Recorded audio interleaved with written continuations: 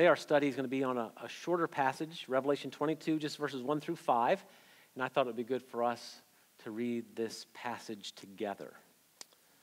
So the words are up on the screen if you join me in reading Revelation chapter 22, verses 1 through 5.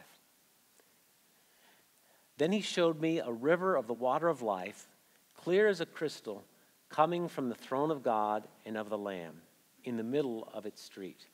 On either side of the river was the tree of life, bearing 12 kinds of fruit, yielding its fruit every month, and the leaves of the tree were for the healing of the nations. There will no longer be any curse, and the throne of God and of the Lamb will be in it, and his bondservants will serve him, and they will see his face, and his name will be upon their foreheads. And they'll no longer have any need of the light of a lamp, and no longer have the need, because the Lord God will illumine them, and they will reign forever and ever. You all did a much better job of reading than I did. Okay, let me pray. Father, we are weak and we are needy. We come to your throne of grace knowing that you are forever our loving Father, the one who cares for us. We pray now that you would speak to us through your word, that it would encourage us, that it would challenge us, that it would guide us, that we might know you and your Son better when we're done today because of our time of study. Thank you so much for our brothers and sisters who've already led us in worship through song. We now pray that we would worship you through our study of your word. In Jesus' name, amen. The Bible begins with mankind living in a perfect environment that God has created for them. That environment was the Garden of Eden. And as we're going to see in our study of God's Word this morning, the Bible ends in the same way, with mankind in the Garden of Eden.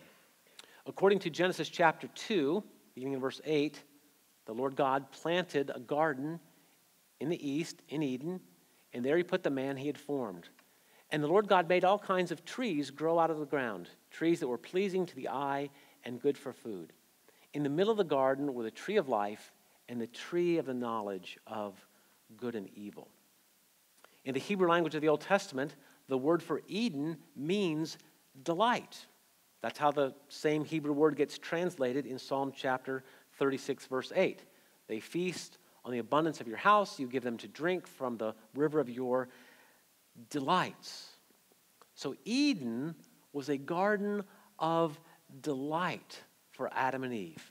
And a significant part of that delight was getting to eat from the many trees in the garden, including the tree of life.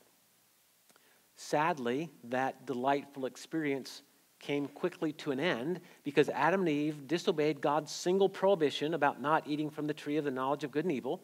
And as a result, they were expelled from the garden of delight and thus barred from eating from the tree of life. Genesis chapter 3, verses 23 and 24 state that the Lord God banished Adam from the Garden of Eden to work the ground from which he had been taken. After he drove the man out, he placed him on the east side of the Garden of Eden, and cherubim and a flaming sword flashing back and forth to guard the way to the tree of life.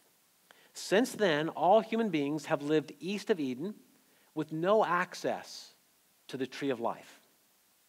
But that's going to change one day when, according to Revelation chapter 21, verse 5, God makes all things new. Part of his new creation will be the establishment of an eternal Eden in which the tree of life is again available to the people of God. John makes reference to this in the opening verses of Revelation chapter 22, where he writes that he, the angel who's been showing him things since chapter 21, he showed me a river of the water of life, clear as crystal, coming from the throne of God and of the Lamb in the middle of the street. And on either side of the river was the tree of life, bearing 12 kinds of fruit, yielding its fruit every season. Back in chapter 2, verse 7, Jesus tells the church of Ephesus, "To him who overcomes, I give the right to eat from the tree of life, which is in the paradise, and paradise is a word that means garden or park. It's in the paradise of God. So the promise is made. You're going to get to go to this paradise of God and eat from the tree of life. That's Revelation chapter 2. Now in Revelation chapter 22, we see the fulfillment of that as John describes what life in this paradise of God with the tree of life in it will be like. And based on the first 5 verses of Revelation chapter 22, we're going to consider this morning 3 blessings that God's people will get to enjoy in this restored Garden of Eden. Revelation chapter 22, eternity is pictured as this restored Eden, and in this garden of delight, God's people will experience fullness of life from him. That's the first blessing. Fullness of life from God. Verses 1 and 2, the angel showed me a river of the water of life, clear as crystal, coming from the throne of God and of the Lamb in the middle of its street. On either side of the river was the tree of life, bearing 12 kinds of fruit, yielding its fruit every month. And the leaves of the tree were for the healing of the nations. Like the restored Eden that John sees, the original Garden of Eden not only had a tree of life, but there was also a river in it. According to Genesis chapter 2, verses 9 and 10, in the middle of the garden were the tree of life and the tree of the knowledge of good and evil, and a river watering the garden flowed from Eden, and from there was separated into 4 headwaters. In the restored Eden, the river is said to flow from the throne of God and of the Lamb, which means that this water of life is coming from God himself. God is the one who is the source of fullness of life for his people. The river that is coming from the throne of God is flowing through the middle of the street of Eden. So it tells us that this Eden is a city park. It's got a street in it. It's a city garden. And on either side of this river is the tree of life. This has bewildered Bible scholars a little bit. What is John describing here? Is there one massive tree that somehow has roots on both sides of the river? Or, as seems more likely, is John using the word tree as a collective noun? So he's referring to many trees that line both sides of the river, each one of these trees being like the single tree of life that was in the first Garden of Eden. Doesn't really matter. In either case, the important point is that God's people will again be able to eat from the tree of life, and also they'll be able to drink from the river of the water of life. Concerning the water of life, John says in Revelation chapter 21, or God says, John's writing, I will give to the one who thirsts from the spring of the water of life without cost. And the invitation is given in chapter 22, verse 17. Let the one who is thirsty come. Let the one who wishes take of the water of life without cost. So this water of life is quenching the thirst of those whose souls are dry and needy. In Psalm 63, verse 1, David exclaims, O God, you are my God. I shall seek you earnestly. My soul thirsts for you. My flesh yearns for you in a dry and weary land where there is no water. Try as we might, there is nothing in this creation that can quench the thirst of our souls. Doesn't matter how much pleasure we have, no amount of comfort or possessions or success or family or friends will satisfy the deepest longings of our hearts. Only the Creator can do that. And this is why Jesus says in John chapter 7, verse 37, if anyone is thirsty, let him come to me and drink. This is what the song we sang earlier was all about, coming to these waters even now and drinking from what Christ offers us. In terms of quenching the thirst of our soul, this world is a dry and weary land. But if we will go to Jesus, we'll humbly receive him as our Savior and Lord, then we can taste these living waters that he offers.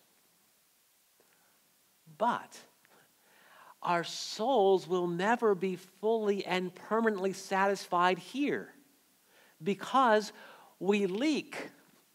We're like a bucket with holes in it. One day, has this ever happened to you? One day, your heart is just thrilled with God. You're content, you're happy, you're overflowing with joy, and then you wake up in the next morning, it's like, what in the world happened? You're discouraged, you're bummed, you're crying out to the Lord, oh God, you are my God, my soul is again thirsty for you. And on it goes. We feel satisfied one day and thirsty the next. That's not going to happen in the restored Garden of Eden, because then our thirsty souls will forever be satisfied by this water of life that comes gushing forth from the throne of God and the throne of the Lamb. And in the restored Eden, not only will our aching souls finally be satisfied, all the desires satisfied, but the needs of our bodies will be fully met as well. Because in verse 2, on either side of the river is the tree of life, bearing 12 kinds of fruit, yielding its fruit every month. And the leaves of the trees are for the healing of the nations. Whether it's one tree or many trees, this tree of life is going to be unlike any we see now, because it's not going to go through a dormant winter season. It's not going to produce one or perhaps two crops a year. But every month, there's going to be another harvest, which means it's a year-round supply of food. And along with constant nourishment for God's people through the fruit, this tree of life also has other benefits, because John says that its leaves are for the healing of the nations. And we might think, well, why do we need healing? Chapter 21, verse 4 talks about there being no mourning or pain or crying or death. So we're not going to have any need for healing power. These leaves aren't going to be used for treating any illness. I think what John is saying here is they're going to promote overall health and vitality. Everyone in the new Garden of Eden is going to feel good all the time. 3 John, verse 2, John writes to Gaius saying, "Beloved, I pray that in all respects you may prosper and be in good health, just as your soul prospers." So we see here that John is concerned for his friend physically and spiritually. He's praying that in body and soul, Gaius would thrive. And it's possible in some limited ways for that to happen now. But we're going to experience it in fullness in eternity, because we're going to be drinking from the river of the water of life, and that's going to quench the thirst of our soul. Every desire of our heart will be met, and we're going to be eating from the tree of life, so our bodies will forever prosper and be in good health. In the garden city, we're going to experience then a fullness of spiritual life, a fullness of physical life, and both of these coming to us from God. Also, in eternity, we will render worshipful, curse-free service to God. In the new Eden, God's people will render worshipful, curse-free service to Him. Have you ever heard heaven portrayed, or maybe even thought of this state of endless leisure? Oh, I'm going to be fishing and playing golf and reading books or quilting or whatever your favorite activity is. I get to do it all day, every day for eternity. That's the way heaven is sometimes portrayed. Another way is it's like a never-ending worship service. Are we just going to be singing songs of praise forever and ever and ever and ever and ever and ever and ever? No, we're not. John describes something different than endless leisure or endless worship service. He says, in the restored Garden of Eden, we will serve God as we reign with Him over His creation. Verse 3, there will no longer be a curse. The throne of God and the Lamb will be in it, and His bondservants will serve Him. Verse 5, and they will reign forever and ever. In the original Garden of Eden, Adam and Eve had a job to do. Their task was to care for the garden. According to Genesis chapter 2, verse 15, the Lord God took the man and put him in the Garden of Eden to cultivate it and to keep it. And part of his cultivating work, his working the ground, was to expand its influence. The Garden of Eden was to be expanded throughout the earth because, according to chapter 1, verse 28, God's blessing to Adam and Eve was be fruitful and multiply and fill the earth and subdue it and rule over the fish of the sea, the birds of the sky, and every living thing that moves on the earth. In his book, Every Good Endeavor, which is about the Bible's view of work, Pastor Tim Keller states that the word subdue in Genesis 1:28 indicates that even in its original unfallen form, God made the world to need work. His world was not a hostile place, so it needed to be beaten down like an enemy. Rather, its potential was undeveloped, so it needed to be cultivated like a garden. The fall of mankind, when Adam and Eve sin against God, they rebel against him and introduce sin into the human experience, that doesn't happen until Genesis chapter 3, which means that work was not a consequence of the fall. It was not a punishment for sin. Rather, work is part of God's original good plan for mankind. Had God wanted to, he could have made a maintenance-free garden. Or he could have assigned the task to the angels so that Adam and Eve could have kicked back and relaxed all the time. But instead, he wanted his image bearers to not only enjoy this garden of delight, but also to work it, to cultivate it, to take care of it and develop it. And the same thing is going to be true in the renewed Garden of Eden as his servants serve him and reign with him over his new creation. In the Greek language of the New Testament, the verb that is translated serve, his bondservants will serve him, carries with it overtones of worship. And so, as one commentator explains, the idea is of service through worship. Or we could say it's of worship through service. The noun form of this work plus worship word is used by Paul in Romans chapter 12, verse 1, where he writes, I urge you, brothers, by the mercies of God, to present your bodies a living and holy sacrifice acceptable to God, which is your spiritual service of worship. And that little phrase, service of worship, is translating one Greek word, the same one that John is using in Revelation chapter 22. For Paul, worshipful service to God isn't something restricted to Sunday mornings. It's not just for a couple hours now. Instead, it's the defining mark of our lives because we're presenting our entire lives to God as a living and holy sacrifice. And this means that every aspect of our lives, 24 hours a day, including our work, whether we're paid or not paid for our work, whether it's at home or in the marketplace, it should all be thought of as an act of worship to God. So we're not just worshiping on Sunday mornings, we're worshiping every day of the week. We're supposed to be worshiping while we're working. That's the attitude that we're supposed to carry with us to work. Do you do that all the time? I don't do that all the time, and I'm paid to. So we fall short of that ideal. But we won't in heaven. As his bondservants, we will serve God. That is, we will render worshipful service to him as we work in the renewed Garden of Eden. I don't know what all our jobs might be. I've already told the Lord I'd kind of like to be a dishwasher. I think we're going to do lots of partying if I understand things properly. There's going to be lots of feasting, so I figure it's going to be kind of messy. I'd be glad to clean up the dishes. Some of you can cook. Others are farm. I'll clean the dishes. Whatever our jobs are going to be in the new heavens and the new earth, we can fight about that later. We can argue. Maybe we get to switch jobs. I don't know. But whatever jobs we have, they're going to bring us great joy because they will no longer be under the curse. A curse that was pronounced all the way back in Genesis chapter 3. Adam and Eve disobey God. They eat from the forbidden fruit.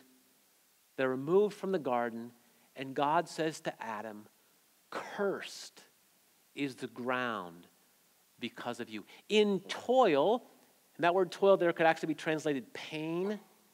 When God speaks to Eve, he says, "In pain you're going to bear children." Well, this is the same word in Hebrew. In toil or pain, you will eat of the ground all the days of your life. And why? Why is there going to be this painful toil associated with working the ground? Because, verse 18, both thorns and thistles it will grow for you. And this explains why whatever job we have, no matter how good it is always, to some degree, involving painful toil. All of our work is infested with various thorns and thistles. Apparent futility. I'm doing this job. I'm doing it to the best of my ability. Nothing's happening. Why aren't I seeing any results? Or how about monotony? How many years have I done this? Or emotional stress? Or physical exhaustion? Or an unreasonable boss? Or broken equipment? Or difficult circumstances that hinder us from accomplishing our goals? These are all examples of the kinds of thorns and thistles that we encounter in our work. But again, it's not going to be like that in the new Eden, because then, according to verse 3, there will no longer be any curse. So our worshipful service to God, the work we do in reigning with him over his creation, will be curse-free. And as we're in this garden, the best part, the most wonderful blessing, is that we will see the face of God. In the new Eden, we will see the face of God. Verse 4, they will see his face, and his name will be on their foreheads. What a glorious, hope-filled promise. We who are serving God, we who are reigning with God, will get to see God. John states in 1 John chapter 4, verse 12, no one has ever seen God. Peter says something similar in 1 Peter chapter 1. Though you have not seen him, you love him. Even though you do not see him now, you believe in him. This is one of the greatest struggles of the Christian life. We are called to live by faith in a God who is completely invisible to us. Have you ever thought, it'd be so much easier if Jesus would just show up on Sunday mornings physically? It'd be so much easier. Through creation, through his word, God reveals himself to us. And he gives what I think are very compelling reasons for us to believe in him. But still, we can't see him. But in heaven we will. And notice John doesn't simply say that we will see God. He says we will see his face. In his book, God is the Gospel, Pastor John Piper points out, if you want to know a person, you don't look mainly at his neck or his shoulders or his knees. You look at his face. The face is the window to the soul. The face is the revelation of the heart. The face carries the emotions of joy or sadness or anger or grief. The face represents the person in direct communication. Paul states in 1 Corinthians chapter 13, now we see in a mirror dimly, but then face to face. Modern mirrors that we have in our homes, made by a chemical process in which glass is coated with a really thin layer of reflective metal, and usually these mirrors provide very bright, clear images of what they reflect. Some mornings, as we drag ourselves into the bathroom and look into the mirror, we might wish they didn't do their jobs quite so well. And ancient mirrors didn't, because ancient mirrors were made of flat discs of polished bronze. And so as you looked into an ancient mirror, the image you saw was dark and cloudy. And Paul is using the poor reflective quality of ancient mirrors to describe what our communion with God is like now. It's as if we're looking at nothing more than a dark, cloudy image of him. Yes, we see him, but only in part, only a little. But a time is coming when we will see God face to face. And I promise you, when you see God face to face, if you know him, if you're his child, your heart will be flooded with joy like you've never known. And if it turns out I'm wrong, come and see me, I'll give you your money back. But I know I'm not. David declares in Psalm 17, when I awake in the resurrection, I will be fully satisfied. And why will he be fully satisfied? For I will see you face to face. Like fish that are designed to live in water, human beings are designed to live in the physical presence of God. That's where we flourish. That's where we're our happiest. That's where we're our most content. Genesis chapter 3, verse 8 says that Adam and Eve heard the sound of the Lord walking in the garden in the cool of the day. They got to stroll through the Garden of Eden with the Lord. They were living in God's presence. And when Eden is restored, all of God's people will live in his presence and see his face. And we will be thrilled with an all-satisfying delight that is far greater than the greatest happiness that this world has to offer. And it gets even better than that, because looking into the face of our Creator will not only bring us joy, but it will also result in our glorious transformation. Paul writes in 2 Corinthians chapter 3, verse 18, we all with unveiled face, beholding as in a mirror the glory of the Lord, are being transformed into the same image from glory to glory, just as from the Lord the Spirit.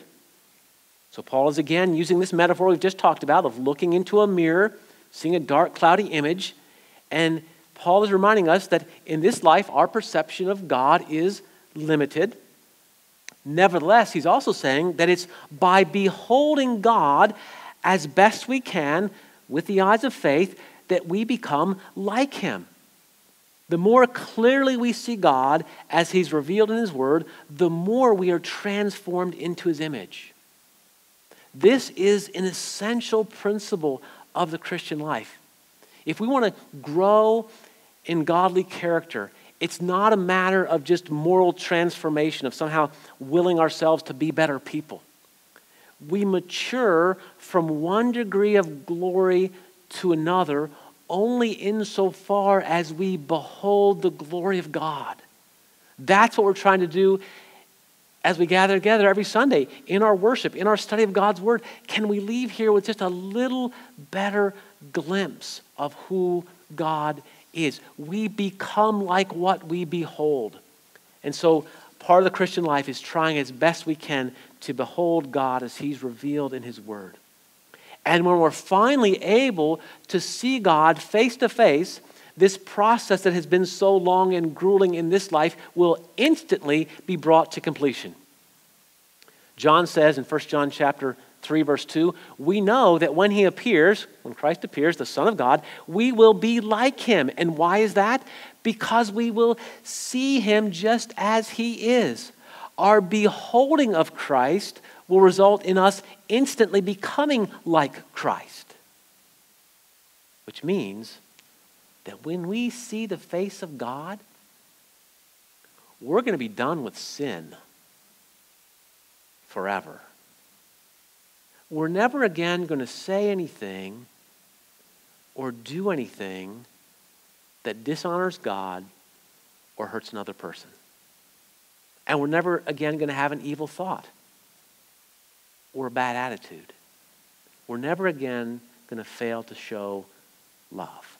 Morally, we will be conformed to the image of God's Son because we'll see him face to face. In his book entitled Holiness, 19th century pastor J.C. Ryle warns, how little fit for heaven are many who talk of going to heaven when they die while they have no saving faith, no real acquaintance with Christ. You give Christ no honor here. You have no communion with him now. You do not love him. Alas, what would you do in heaven? It would be no place for you. Its joys would be no joys for you. Its happiness would be a happiness into which you could not enter. Its employments would be a wearisome burden to your heart. Oh, repent and change before it's too late. The happiness of heaven, the joys of living in the renewed Garden of Eden are all God-centered. They all revolve around the triune God, experiencing fullness of life from God, rendering worshipful service to God, and gazing into the face of God. Don't you long to partake of those blessings? Isn't there something in you that says, yes, that's what I want? That's what I want. I pray for it every day, that it might come quickly. And here's the great news. That can be the experience of every person in this room. We can all have that, because these blessings are offered freely to everyone. But they'll be enjoyed only by those who have begun a saving relationship with God through his Son in this life. Have you? Not have you gone to church, not have you read your Bible, not have you served in various ways, but do you know Jesus as your Savior, as your Lord? If not, then you can start right now. Call on Jesus Christ, the one who died on the cross, so that all your sins might be wiped away in God's sight and you might be welcomed into the presence of God. Turn from your sins, receive Christ as Savior and Lord, and you will begin a relationship with God that lasts forever. And when God makes all things new, you'll be welcomed into his restored Garden of Eden. A garden of indescribable delight. Let's pray.